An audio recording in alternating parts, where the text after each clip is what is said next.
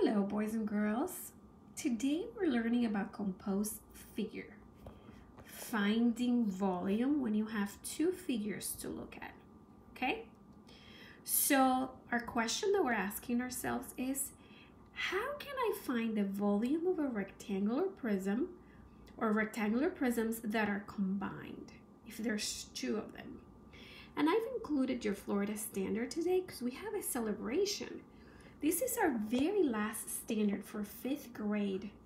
And after this, we're going to go back and review all the stuff we've been doing so far.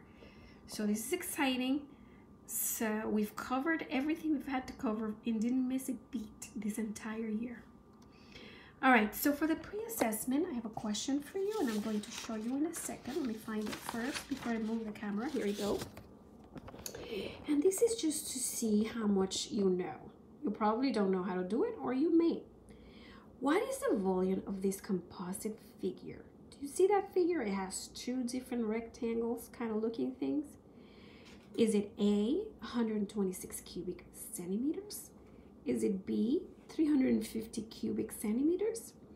Is it C, 450 cubic centimeters? Or is it D, 476 cubic centimeters? I think we need to go back to that at the end when we're done learning how to do it, okay? In the meantime, let's go right back to what are the composed figures. Here's an example. And here you have a house. And if you look at this house, you have a rectangular prism at the bottom and a triangular prism at the top. What would you have to do is do them both and then add them together to find the volume. If you look at this Jeep, you have a figure at the top and a different one at the bottom. You would have to find the volume at the bottom and the top and then add them together. Same thing happens with this particular Lego structure.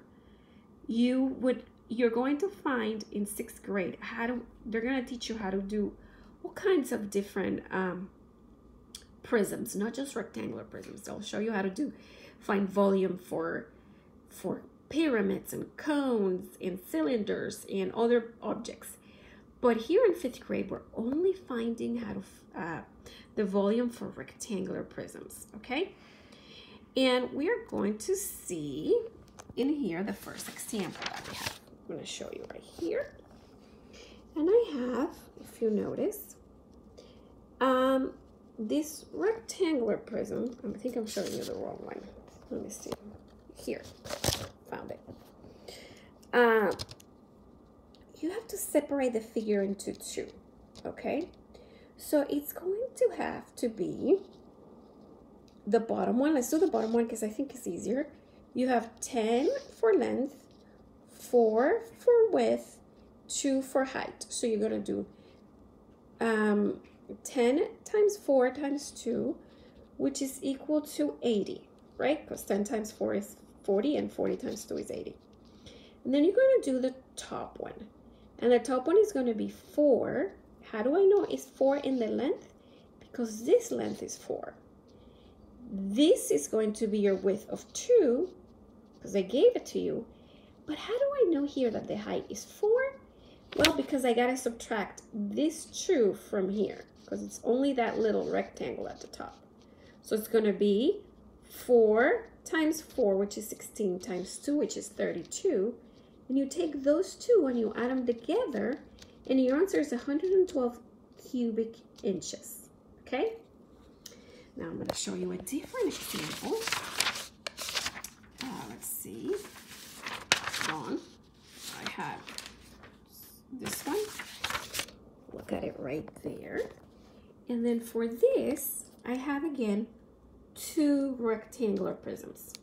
So let's do the first one here. Well, let's do whichever. So I have to figure out, I know already what my width here is 3 centimeters and my height is 2, right? But my length is longer than that because I'm going all the way. So it's going to be 8 plus 3, which is 11. So I have 11 times 3, which is 33, times 2, which is 66. And that's where my 66 comes from. Then I have here this one. I got to cut it a little. to make a second one. And I know my width here is 3. The height is still 2, so I'm going to still use the 2 as the height. And then for this length, I got to subtract that 3 from it. So it's going to be 10 minus 3, which is 7.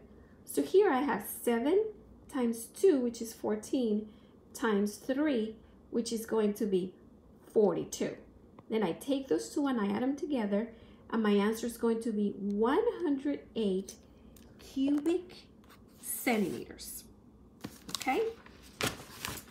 Now, for the first example that I gave you, this one right here, let's go back to it. Your answer, if you chose D, 476 cubic centimeters, you did it correctly. Because that means you separated your rectangle at the bottom, and you did 10 times 7 times 5, and then you did added the little rectangle at the top, okay, and you had to subtract the 3 from here, and well, here you have 3 centimeters, and then you have to do this one and this one, add them all together, and that would have given you 476 cubic centimeters. Okay, good luck. Now, for this standard practice, only do the word problems. Don't try to do the other ones because you might get confused, and you don't need to get confused on that. This is not the time to be confused. Just do the word problems and good luck.